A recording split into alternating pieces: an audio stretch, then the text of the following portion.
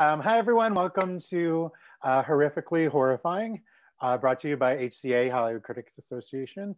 I am one of your hosts, Kevin Taft, and I am here with my cohort in crime, Heather Wixson. Hello. And we have a special guest here with us today, and that would be Jacob Johnston, who has a movie coming out called Dreamcatcher in a few weeks. And he is here today to, we're going to pick his brain actually about his film and talk about other horror stuff. So welcome, Jacob. Thank you. I'm so excited to be here. It's amazing. Perfect. So, one of the things we like to do, talk about on the show is like what we're watching, horror related, obviously. Sure. So have you seen anything lately that you liked, didn't like?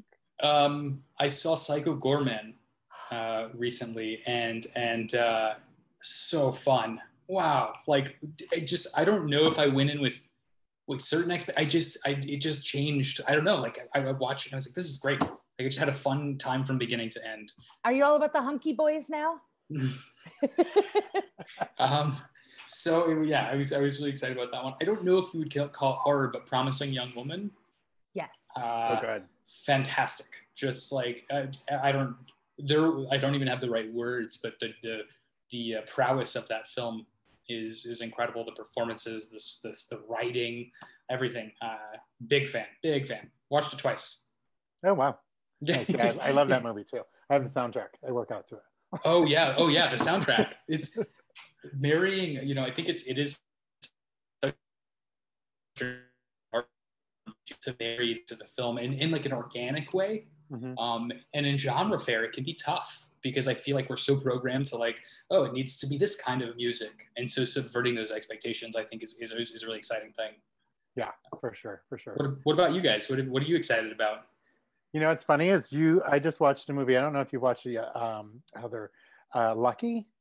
Oh yeah, from Natasha Kermani. Yeah. Who did Imitation Girl a few years ago. Yes, I watched that last night. I really liked it. I wasn't quite sure. I had to think about it afterwards, but it would be a good companion to Promising Young Woman. Absolutely. I'm so excited for that one. That one's the Shudder in like a couple weeks, I think. Couple weeks. Really excited about that one. Yeah, it was better than I thought it was going to be. I wasn't quite sure what to expect, actually. I was like, I don't know what this is, but I like that. Yeah, Brea Grant's kind of like sort of taken over horror in the last year. She certainly has. I mean, not that she hasn't been consistent for years, but between, acting and directing, between like After Midnight, Lucky, and then she did 12-Hour Shift with Angela Bettis. Like she is having a heck of a run. I think she's doing another one. I just got a thing on it. The hairstylist or the stylist? Stylist. Oh, the stylist. Yeah, she has a part in that as well. Yeah. So did you guys see She Dies Tomorrow? I know this was kind of a festival. I recently saw that. That was like maybe a couple weeks ago. What did you guys think about that one? It was heavy because I saw it like right as we were like a few months into lockdown. So it was one of those. Yeah, and I was just like, I kind of sat there in sort of a stunned silence afterwards, and I was like, do I want to be made into leather? I don't know. Like what happens? But I actually really liked it. I was really surprised by it. Again, it was one of those I didn't have any sort of idea of what I was in for. But I really like Amy Simons as a director. She does some really interesting things. Are you getting housejacked over there? There was a big dog attack. I live on Beechwood Canyon, and so there's like constant dog skirmishes outside. And if it's not dog skirmishes, it's like fire trucks or helicopters. I guess people try to climb the Hollywood sign. So you just constantly, there's like a helicopter circling this neighborhood at all times. But I hope that it is quelled for this conversation. Sounds fine. Would be nice. Yes, I have two dogs who somehow when I do these, they're really quiet. And the minute I stop, they jump up and they're like, okay, we know you're not working anymore. Like, let's do things. So they're actually pretty good. Yeah. So, I like that. Yeah. Well trained. It's the one barks right now. So thank you, Utah. Well, let's talk about other horror movies we've seen recently, which would be Dreamcatcher. So Jacob, let's talk about your movie. Let's do it. Yes. So, I mean, kind of an obvious question, but, I know, because we know each other, so I know you like horror. So that's not a shock that you would want to do horror, but why like the slasher genre? What was kind of the impetus? Where did the story come from? Sure. It was kind of situation where I feel like doesn't happen very often in this town, which was that I had known the producers for many years, and we both shared a love for genre fare, like the 90s genre fare especially, and these very ensemble character-driven pieces. And I got a call out of the blue. Like, I think we had known each other for like 6 years, but they called me and they were like, hey, we have financing. We don't have a script and we have shoot dates and we'd love to work with you. And because we have like a shared taste in terms of like things that we love. They were like, we want to do an ensemble. We'd love for it to deal somewhat with music in some capacity, you know, like to what degree that is, you can decide. And so I kind of took it, and it took a couple weeks to like think about it. And it's I think when you live in this world of like kind of a slasher adjacent, I'm going to call it that because I don't know if I'd classify it strictly as a slasher. And it was like so much of the first step is like the practicality of your killer. What is the mythos? What is the design? What is the iconography? And I think that can inform so much of what the story ends up being. And I didn't want to spend so much time trying to establish a mythology in lieu of character development. So it was like, what can I do that's like modern, zeitgeist, interesting, and not have to spend 30 minutes of the movie trying to establish where this, you know, the facade of the character comes from. And it was like EDM, you know, Marshmallow and Deadmau5 and these characters where it's like, we go to these huge concerts, thousands of people with a person in a mask that could literally be anybody and just like rave and have the best time of our life. And I was like, what kind of great commentary is that, to have that figurehead be your killer, to be the, you know, this blind, almost like deity that we're praising, and that's going to be your figurehead, and that's going to be our killer, and that mask is going to represent society in so many different ways. And so then once I knew that I wanted to set it in EDM, I was like, great, now I can kind of figure out who the characters are, what the event is, and leaning into like the 90s story structure sensibility of like, tragic accident, bad thing happens. Now we have to kind of like, you know, the fallout of that. And that was kind of how it all came together, and knowing the end up front, you know, knowing that I really wanted to do what happens, like really also informed it and allowed me to spend so much time figuring out the trauma of these characters at a baseline. All right, so Jacob, you and I are about to become best friends. I don't know if you know this, because every time I talk about like electronic music and EDM, nobody knows what the hell I'm talking about. So for me, I was like, okay, cool, horror with EDM, because admittedly, when I go to shows, everybody probably thinks like I'm there with my kid, and my kid is off wandering somewhere. So, you know, because I'm like this older lady who's like in my 40s, and they're just like, why are you here? But like it's funny because like for as much as I love horror, the one place that I feel like I can always lose myself is at like a festival. And it was funny because like one of the moments like in the movie you mentioned like, oh, EDC last year, and I was like, well, this obviously had to take place in 2020. You filmed in 2020 because there was no EDC in 2020. So I knew all these things, but nerd. Yes. Music nerd. Yes. So I was really excited about this. And I love the fact that you mentioned like Deadmau5 and Marshmallow, and even Mala to a degree, because like we know who Deadmau5 is. We know who Marshmallow is now at this point. Mala, I'm still like, I don't really know what his face looks like and stuff. And I'm curious, was there something about sort of the music itself, because it has sort of that rhythmic beat to it that like sort of made it fun to like use it as a backdrop for a horror movie? Because I always love movies that really sort of lean into music when they're doing things like the stalk and the kill and things like that. Absolutely. I think that in genre, especially, like we're so trained in knowing the setups of music, like where it's like, this is the setup to the scare, this is the setup to the kill, this is, and we as viewers know that. And I think that there's so much fun to be had when you set it in a world of music. There really is a rhythm, there's a heartbeat, there's a melody, it is no different than the structure of a film itself. It rises and it falls, it rises and it falls. And how we can follow that throughout the movie, you know, we have our high highs and our low lows. It's evocative of that. And so I think being able to personify, oh, it's a movie about music. Oh, but also the character development. Oh, also the kill. Like everything kind of follows this same cadence, hopefully, in a way that is, you know, it is representative. It's representative of the actual style of music.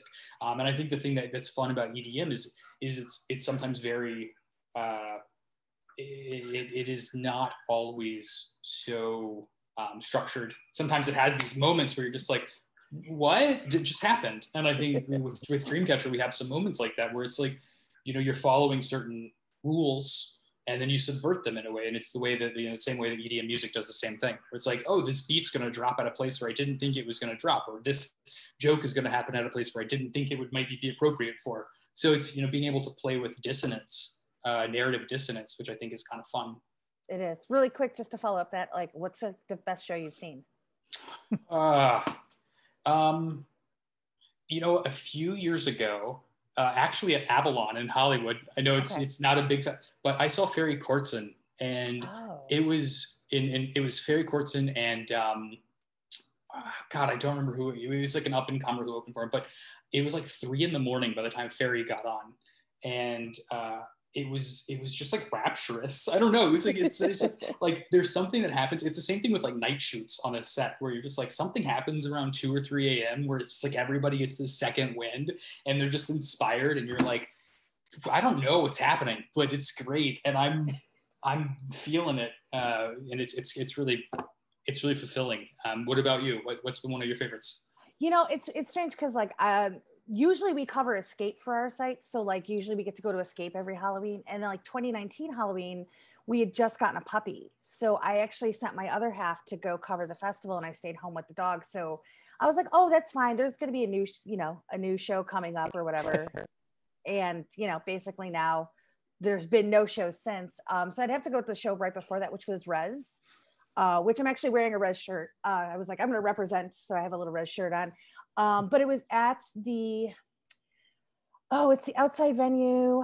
I'm totally blanking on it. They used to hold the Scream Awards there, but it was like, we had seats, which seats at an EDM show is really terrible. Yeah. And we were like, screw it. Like, let's upgrade and get to the stage. And like 2 or 3 weeks before that, Deadmau5 did like his 5-show run at I'm totally blanking on like every venue's name right now, but he did like a five show run, and we actually got like right up on the stage, like right next to it for those, which was ridiculous. And then Rez came along a few weeks later, and we're like, okay, fine, let's upgrade. And we actually were like center stage front, like right there. And that was super cool because she's like one of my favorites. And we actually got to see oh my gosh, I'm blanking on who opened. But yeah, like we've seen, I'm getting a note. The Greek is where we saw Rez, and the Palladium is where we saw Deadmau5. Sorry. My other half's in the other room, and he's like, let me help you out. That's great. Yeah. Right? I wish I had that every time I blinked. And the sadness is like we saw, I believe it was IO opened for Deadmau5, which unfortunately now he's passed away. Yeah. So we were grateful that at least we got to see him like 3 times open for Deadmau5 too. So it's incredible. That this is like listening to a foreign language. I'm like, I know. I'm so sorry, Kevin. Kevin's here too. I forgot. Oh yeah. Oh yeah, and it was Peekaboo who actually opened for Rez. Okay. Yeah. I don't know if I know Peekaboo as well, but yeah. But yeah, sorry, Kevin. I'll bring it back to the movie because also totally fine. Yeah, because you meant, music is obviously an important component. And what I thought was interesting about this too is I found there was a lot of parallels between something like Valentine, because you mentioned 90s horror, but also Phantom of the Paradise, especially with the mask design. Am I Brian onto De something? Palma, yes. Yes, okay. It was so funny. I was thinking this morning, I was like, I wonder, in all of these kind of conversations I've had about the movie, so many people talk about the design, and I never bring up Phantom of the Paradise. But because I feel like it's such an obscure thing, but it was not an immediate reference. It was kind of a happy coincidence. I enlisted a friend of mine who I used to work with at Marvel, Josh Herman, who's an incredible designer, an incredible artist who did the characters like Groot for Guardians of the Galaxy. He's designed many of the Iron Man suits, and I was like, I really need something, because when I was writing it, I honestly had no idea what I wanted it to look like, because I knew I needed it to be super simple. I needed it to be modern, and I needed it to be something that wasn't so egregious and scary and weird, because it's like when you go to these shows, if somebody comes out in this like butchered face mask, you're not going to watch them been music, because it's going to be like, this is terrifying. So it had to be something that in the right lighting and the right context could be kind of scary and hopefully iconic in a lot of different ways. And so we started talking about, you know, different things, and obviously the visage finale has been used so many different times, whether it's been in Batman, whether it's been in Phantom of the Paradise. But I also love the idea of elongating the human face in general. That there's this notion of a person, whomever it is, but also in Dylan's own point of view, the guy who actually is the DJ, almost like bastardizing the human form in a lot of ways, and then using the design lines to create and weave what would be kind of a Dreamcatcher, with the eye being the center piece of the Dreamcatcher. Because in the actual folklore of Dreamcatchers, the center is kind of like this gateway to you know, the soul or to whatever. And I love this idea that it was a gateway to nothing, that it was just black, like this bleak, like soulless thing. And the original idea was they would light up. Those lines would have a red glow that would kind of like, and in the end, it became too comic book, to be perfectly honest. It became too, it was an awesome idea that I think in my head, when I was like, oh, in like a black hallway, lights kick on and you just get these lines, and it would be so iconic. And but then in the wrong lighting, it would look kind of silly, or it wouldn't work. And it was kind of a hazard anyway, because you'd have, you know, all these electrical systems inside the mask. And when you're doing stunts and stuff, like it became a budget issue, to be perfectly honest. And maybe down the line in Dreamcatcher 5, we'll have the lights kick on. But yeah, I it's so funny that you bring that up, because most people have not seen that movie, and the thematic elements of that movie, the love story element of that movie, I think is so representative in the Dreamcatcher mythology as well. Yeah. Plus, you mentioned Faust as well in the movie, which as soon as I was like Faust, and then I saw the mask, and I was like, oh my gosh, we're doing Phantom of the Paradise. Which tell Kevin he needs to see this movie, because I was telling him. It's such a it is such a, when you talk about cult movies and like just the level of just like when you watch it, you don't know if you're having the best time of your life or if it's like the weirdest thing you've ever seen, but it is bold, and it is interesting, and the music is catchy. And I was thinking, I actually rewatched it about 3 weeks ago, and I was like, I don't know how you even would remake, like it would be cool to see a resurgence of this, but how do you do it without it becoming a joke? Watered down even. Or watered down. It's really strange. Kevin, I feel like you would absolutely love it.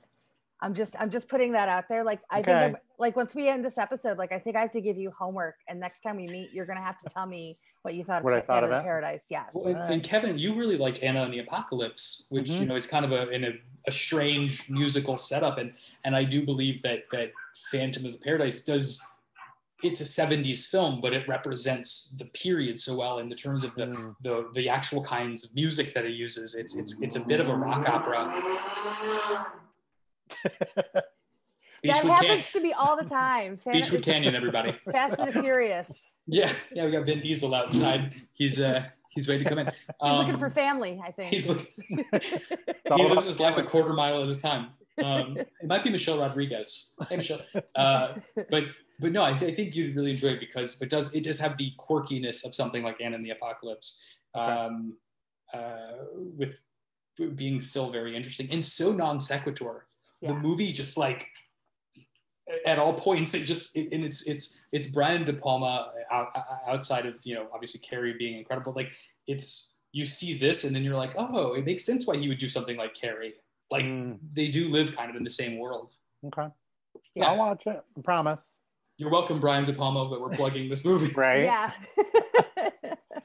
Hey, speaking of that, were you influenced by anybody in particular? And I kind of want to point out, I noticed the use of color throughout the entire movie, and I didn't know if you had been inspired by anything in particular, and what your kind of thought process is behind that, because I really liked the way it looked.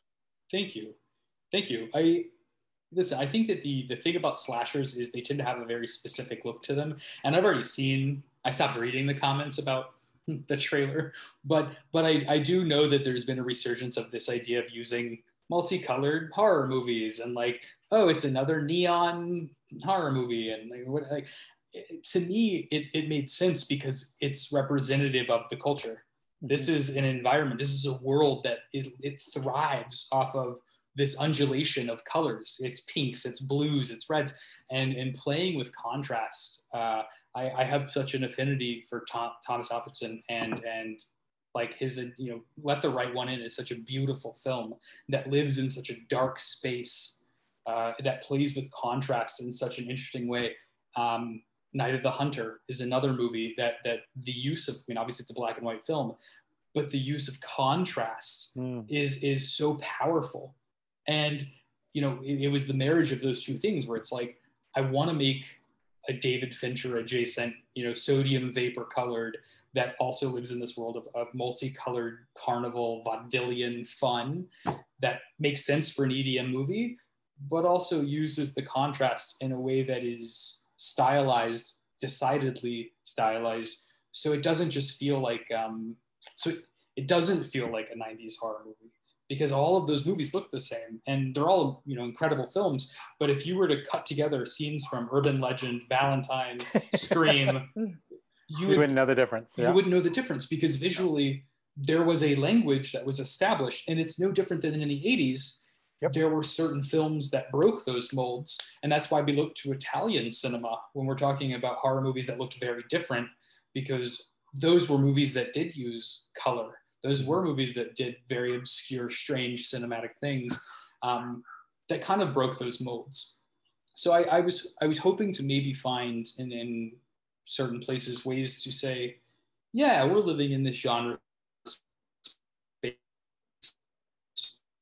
We don't have to necessarily, we can homage to these genre things, but we can also look at it and say, there is hopefully a different visual language we can establish that also makes sense, that we're not just doing, oh, now we're going to cut to a scene of red because I think stylistically it looks cool that the scene is red. It's like, no, it makes sense because this is a movie that deals with this kind of lighting. And so you can kind of hopefully bake that into the narrative and the visual language as well. Right. Definitely. Yeah, I would say like out of the ones that you mentioned, I think Valentine, it's funny because like everybody talks about Scream. I think Urban Legend is kind of coming into its own. Valentine's sort of like in the race and she's running up behind everybody. And she's like, guys, don't forget about me. But I actually think Valentine visually does a lot of stuff very differently than the others, especially once you get to the party scene at the end. Absolutely. And I want to live in a room that has like those red plaid walls, like so badly. In film school, I actually, in my production design 1 class, my professor was Larry Paul, who is, since passed, but Blade Runner, Back to the Future. I mean, this is a guy who's a production design legend. And I actually wrote one of my final papers on production on Valentine. Oh, really? Because I don't think people get the costuming. Every person who is wearing red dies in that scene, but they don't wear red until their death scene. And the way that they bake the use of color into that movie and tie it to the actual like narrative is brilliant. And like what you were saying, Heather, it's so, I think, underappreciated because most people are just looking at it, yeah, it's another slasher. And I do believe that there was a lot of foresight into actually looking at it and going, we could use color here and we could use red here, and not just making it a camp thing about it being about Valentine's Day. Well, right. you of course we're going to use red, but how do we tie that to like the costuming? How do we tie that to the walls? And like, I love that. And I, using that as a storytelling mechanism is fantastic. I mean, it's the reason that Dylan in his scene in the green room is wearing a black and red shirt against a black and red wall. Like it does become, the more you can actually, and use those small visual clues, I think is really exciting stuff. And to do it in genre fare, where most people, if your movie doesn't look like Midsommar, then you're not like an elevated horror movie. Like I do believe that there is, you can bake those things into slashers. You can bake those things into movies where hopefully the visual language is more than just you wanting to, pat yourself on the back and say like, hey, it looks good. Yeah. Well, speaking to that, because you've obviously worked with Marvel for a long time, and you also have some production design experience too. And you mentioned, of course, working with like the costuming and in sort of in synchronicity with, the walls, specifically like in the dressing room and stuff like that. Like, how much does your background working in visual, like the visualization of films, like prepare you for doing something like this? Because you mentioned it is sort of like a heightened world where everything has these pops of color, but you're also sort of playing, as you mentioned, the contrast. Like, how confident were you going into it? Like, oh, we're going to nail this and we're going to get this, like be able to sort of, as you mentioned, like with Valentine, bake those layers in so that way when people are watching it, there's a little more to pull apart.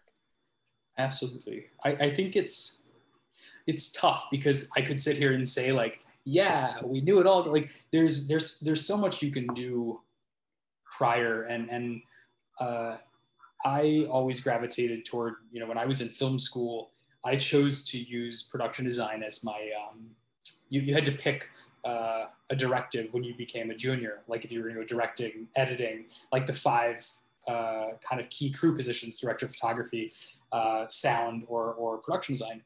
And when I was there were 65 directors in my class. Wow. And I just looked at it and everybody was just like, well, it's your calling card. Your thesis film's your calling card. It's going to be, if you don't do it right, if you don't direct a thesis film, like you're not going to get hired and you're not going to direct. And I just was like, I was kind of fascinated by someone like Catherine Hardwicke. She came up from production design. Joe Johnston, art director. George Lucas, art director. These people who came up from the art background. And I looked at it and I was like, well, I could choose production design. I'm still going to be on set. And the first thing you learn in film school is visual storytelling. Like the whole point of it is to learn to try to tell stories in a visual way without dialogue. And I love good dialogue. Like obviously you've seen the movie, like, well, people talk a lot, but like, I do believe that knowing how to tell the story with the costumes, with the backgrounds, with color. There's a great book called If It's Purple, Someone's Gonna Die. And it's about color evolution throughout history. And they focus on, The Wizard of Oz and Chicago and all these, like how they actually used color as foreshadowing elements. And it was just things like that where I was like, I can choose this path and maybe I'm not gonna make a thesis film, but I'm gonna production design 7 movies and I'm gonna learn all these different trades of how to set dressing and work with a costume designer. The amount of directors I worked with in film school who said, I don't speak production design is unfathomable. And then you look at people like Robert Eggers, you look at people like Catherine Hardwicke, and you look at these people who have turned from, like, I don't know outside of maybe being a DP, any other crew position that becomes a director outside of a PD.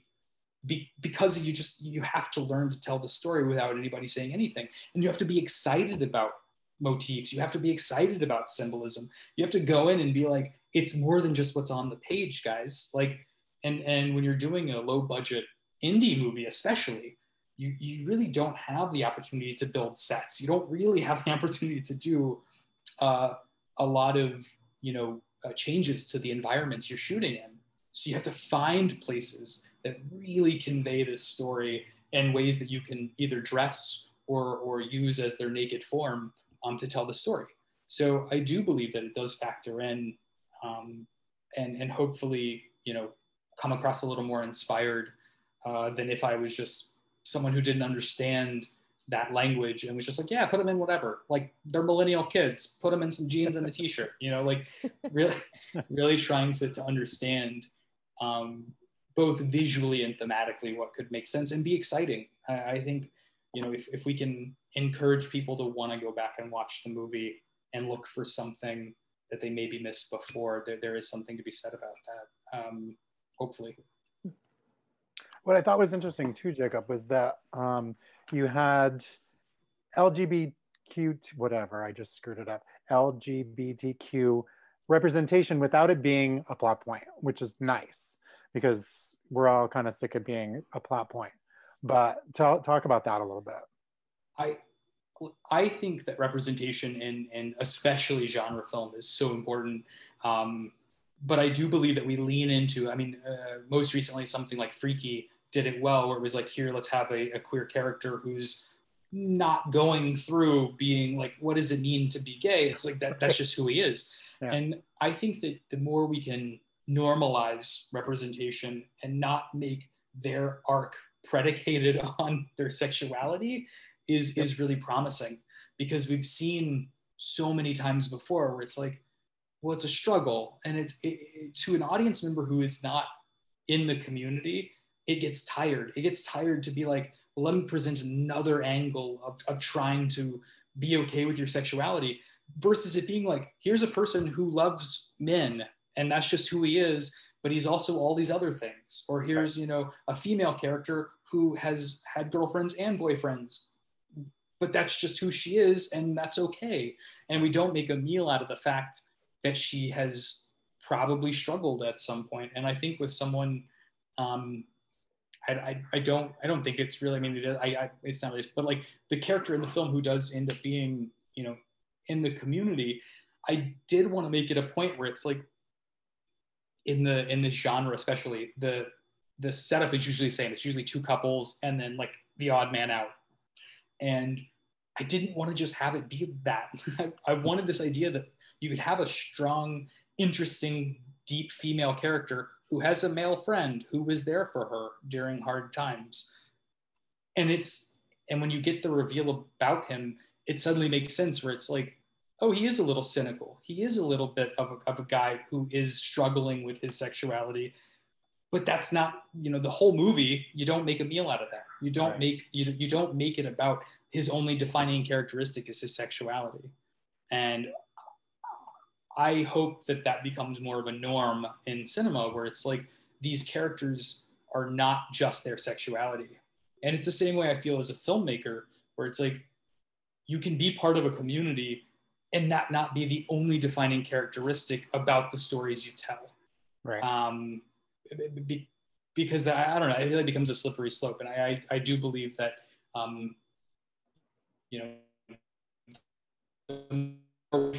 LGBTQ characters in films where they're not caricatures, where they're not just like, now I'm going to be the butt of the joke.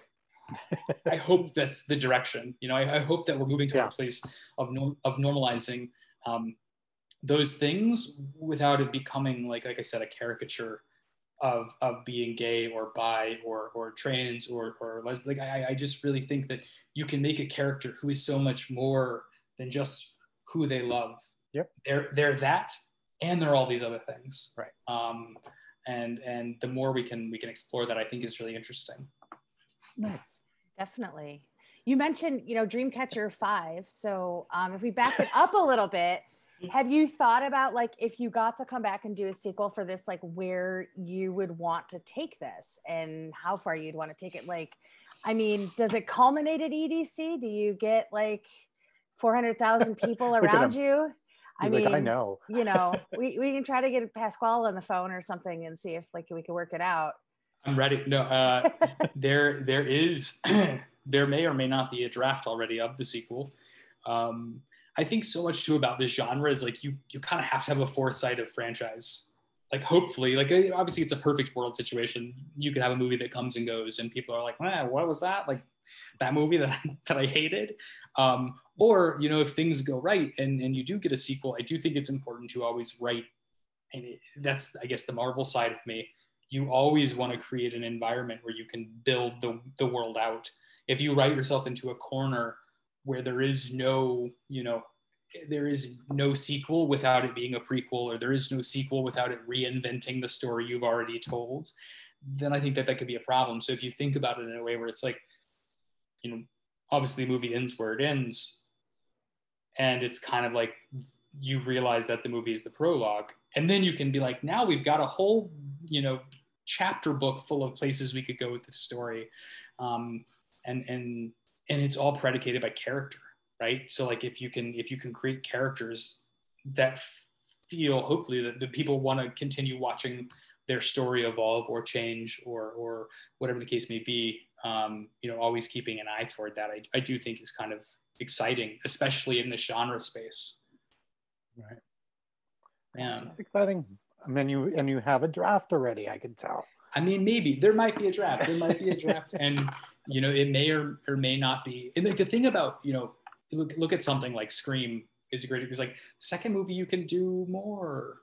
the second, like you can bigger things are just like, there's a, if you get permission to go to the next step, then I think you can really go, now we're going here. Now we're going to do this. Right. And I think that's really exciting stuff. Potentially if people, if the first movie does well. Yeah. That's super exciting. I am very proud to know you, Jacob. But that's really interesting. Now it comes out the 5th, correct? March 5th? Mm-hmm. Okay. Yes. 2 weeks, 1 week, 3 weeks, 2 weeks. What is time anymore, really? What's today? Saturday? I don't know. It's a tough one. It feels like it's so hard. Like it's great to do these kind of conversations because it really is invigorating in terms of we premiered at Berlin in 2019. No, 2020, not 2019. And it was before the pandemic. And so, when we did that, it was like, EFM in Berlin, and we were so excited, like, yeah, it's sale, big, great. And then it was like COVID, and there was nothing, for months, where it was like companies figuring out how to either pay their employees or buy content. And the movie just kind of sat, and, it took probably a good 5 or 6 months before we started selling international, before we started selling, obviously with Samuel Goldwyn. And it was, you deflate a bit, and it's no secret. Plenty of movies, I'm sure you've talked to plenty of people who made a movie. Cabin in the Woods was made in 2019 or 2009. It didn't come out until like 2012. Right. It can take time sometimes, and that becomes, it could be taxing in a lot of ways, but it does reinvigorate to talk to people who have finally been able to start to see the movie. And it re-energizes you to being like, yeah, we did something really, cool. And it took a long time, and that journey just makes you a stronger person, because everything in Hollywood takes time, no matter what you're doing, so learning to appreciate the journey and not find it resentful, I do believe is super important, so you don't become just indoctrinated with just like exhaustion of hoping, that it happens and sees the light of day. And so I'm just super, grateful to be in this place, to be able to share the movie. And I don't know, I think this genre is super divisive. I think there's going to be people who really get it, and some people who don't. And I'm ready. I've like removed myself enough to be ready for that kind of feedback, where it's like, hopefully, I know there's going to be people that think it's not scary enough, it's not violent enough, it's not this enough, and hopefully, adversely, people might be surprised by the fact that it's not those things. That it is more Greek tragedy than hack and slash, nightmare fuel. Now, is it, and then, because I can't remember, is this VOD, is it going to drive-ins also? It is, but I don't know which places are getting drive-ins. I think it'll be the big, the Texas and the California and the New York, and I'm sure Florida will do it since everything there is open. But pretty much. Their movie theaters are open. You just throw it up at the movie theater. But I believe that the big places will get it in drive-ins, and then but I don't know where. Okay, perfect. No, that's still exciting. That's awesome. You should go. Make sure you go to a drive-in and see it with a crowd. Next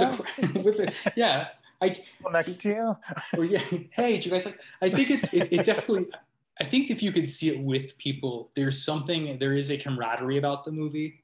I hope, where it's like, if we do it right, and if people that it does start conversations, because there is a huge social commentary like woven throughout. So if we can breed some sort of conversation that is not just predicated on how non-violent it is, that maybe there is something to be said. Yeah.